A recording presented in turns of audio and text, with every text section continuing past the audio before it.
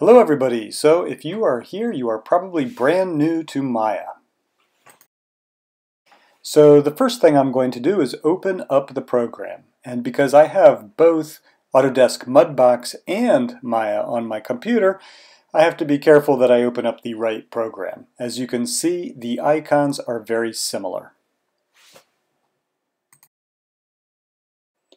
And now that I have Maya open, I'm going to suggest that you go to Workspace, up in the upper right corner, and make sure that you have Maya Classic selected. In addition, to make sure that what you see is like what I see, you can go and reset the current workspace. I'll be going over Maya's interface in more detail in a later video. For now, we'll keep it simple. What I'd like you to take a look at is the shelf in Maya. Notice that I can change what is displayed on my shelf by clicking on the various tabs.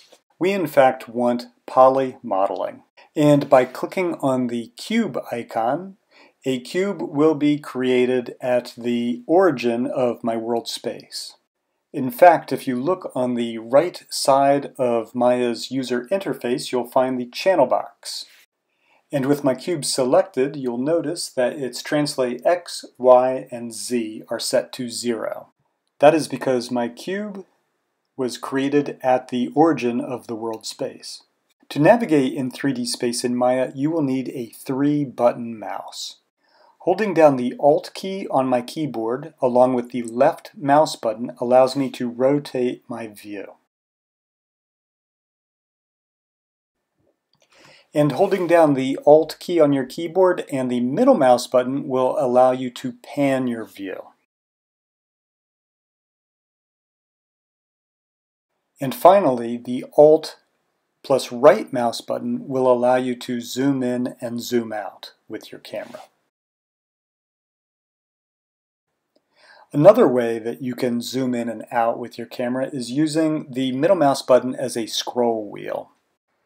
In summary, to navigate in Maya using a 3-button mouse, Alt plus the left mouse button will rotate your view, Alt and the middle mouse button will pan the view, Alt right mouse button will zoom the view, the scroll wheel will also zoom the view.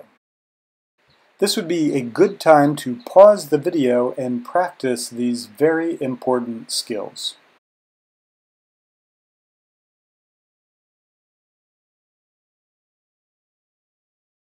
Up to this point, we have been moving the camera. Now let's try moving the cube itself. On the left side of our user interface, or UI, you will find the toolbox. This is where you will find the tools for selecting and moving your objects.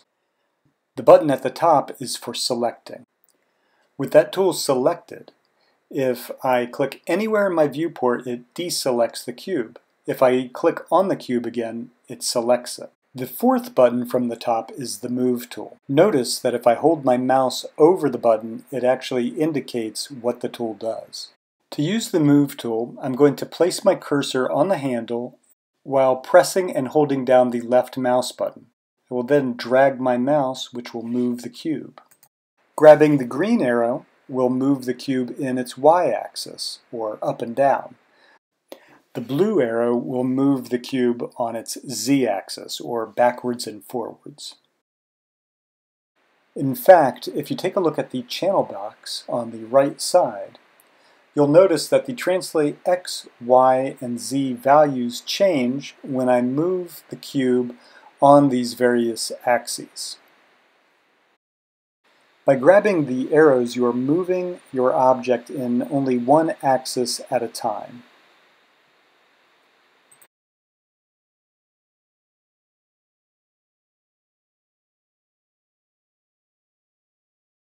If I wish to move the cube in 2 axes at once, for instance on the Y and the X, what I can do is I can grab the plane. Notice that in the channel box I'm now moving it on 2 different axes at once, the X and the Y. And if I grab the handle in the middle, I can move it in all 3 axes at once. I don't typically recommend doing that. because it can be quite unpredictable. Notice that I can also change the placement by just putting in values in the channel box itself. Now I've set the translate X, Y, and Z back to 0, placing the cube back at the origin. And if I wish to undo that last action, I can simply click on Ctrl-Z. Sometimes when navigating in 3D space, you might find that you lose yourself. By pressing F on my keyboard, it will zoom my view into the object I currently have selected.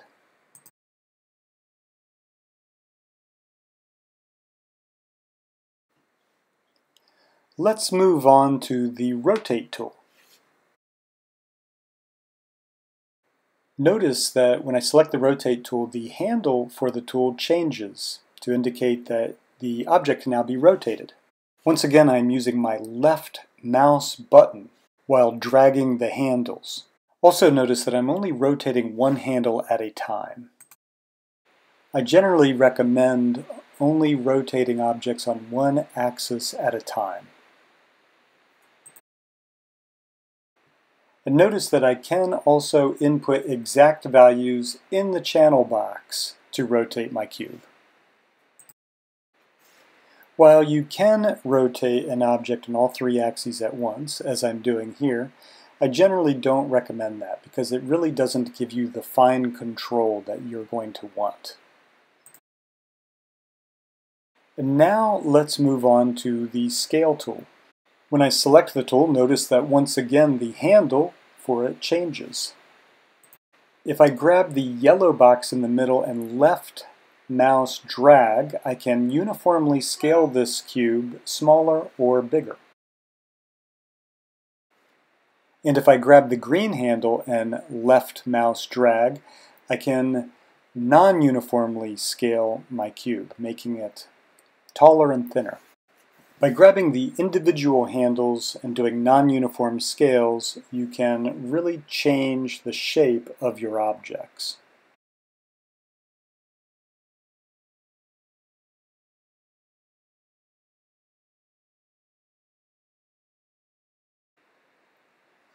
Notice that if I return to my channel box and I set the scale X, Y, and Z to 1, my object will become a perfect cube once again.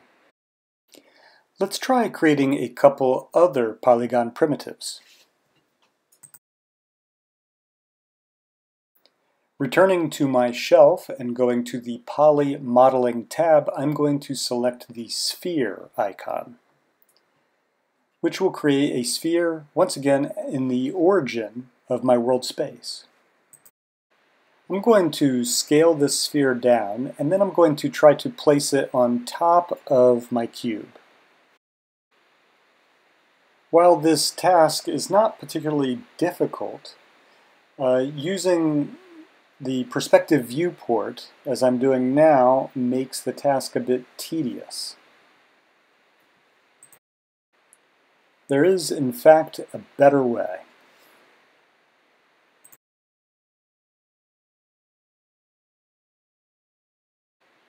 And to demonstrate this, I'm going to go ahead and put the sphere back at the origin. In other words, back at its translate X, Y, and Z of 0.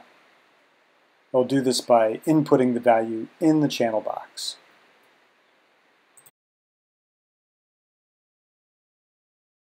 Let's take a look at the Quick Layout Outliner buttons. By clicking on the second button, I can change my viewport from a perspective view to 4 different viewports. Now I still have my perspective view, but I also have a top view, a front view, and a side view. Notice that in my perspective view I can still do all the different 3-button mouse operations to navigate in my 3D space. I can also pan and zoom in my top viewport. However, I cannot rotate it. The top, front, and side viewports are what are called orthographic views. They are not intended to be rotated. By working in my orthographic views, I can much more precisely place my objects in my 3D environment. When you work in 3D, you will find yourself constantly changing from viewport to viewport, from your perspective viewport to your various orthographic viewports. I can return to my quick layout outliner buttons, and by clicking the top button, quickly put it back to the perspective view. There's a quicker and easier way to do this, however, and that is by using the space bar on your keyboard. By placing my cursor in the desired viewport and then tapping the space bar, I can quickly and easily change between views.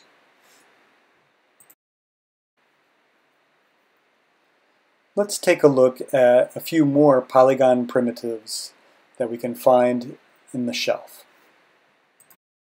Besides the sphere and the cube, which we've already taken a look at, we can create a cylinder,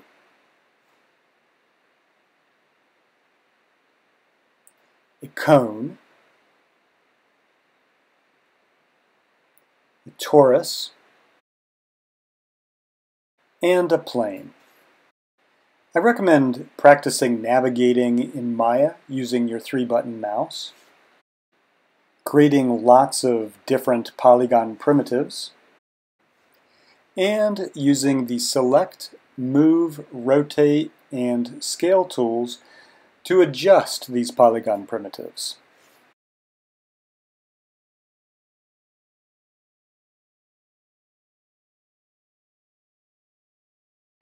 I'm going to show you one more way to look at our 3D scene. The 4th button in our Quick Layout Outliner buttons will open what is called the Outliner. In the Outliner, we'll see all the objects that are in our scene. For instance, the perspective, top, front, and side cameras that are associated with our 4 different viewports, as well as all of the polygon primitives that I have created. Notice that I can actually select these objects in the outliner itself. As your Maya scenes get more and more complicated, you will find that the outliner is an indispensable tool. Let's say that I want to save my Maya scene so that I can work on it again later. I'm going to go to File, Save Scene As. I will give my Maya file a name.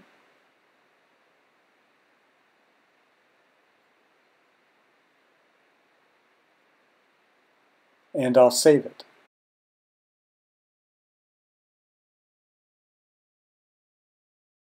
If I want to start a new Maya file, I can simply go to File, New Scene, and start with a brand new empty scene. Later on, when I want to open up my original scene, I'll go to File, Open Scene, select it, and open it. Here's a quick little composition I created using all the tools and techniques I have shown you up to this point. Before concluding this video, I'd like to show you just a couple things that have sometimes confused beginning students. In my Viewport menu, under the icons of my viewport, I can change between a wireframe and a shaded mode. Also, by pressing 4 on your keyboard, you will change to wireframe, and 5 will switch it back to shaded mode. Another problem that students sometimes find themselves in is that they accidentally get into what is called component mode. We'll be going over component mode in a later video. Components simply refer to the parts of an object. And just like the object itself, the parts can also be moved. For now, please avoid working in component mode. If you find yourself accidentally in component mode, what you can do is you can click on the Select by Object Type button. This will put your polygon primitive back into object mode. An even easier way to exit component mode is to press the F8 key on your keyboard.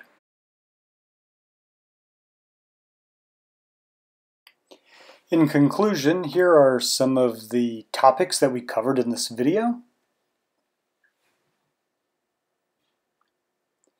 And thank you for watching.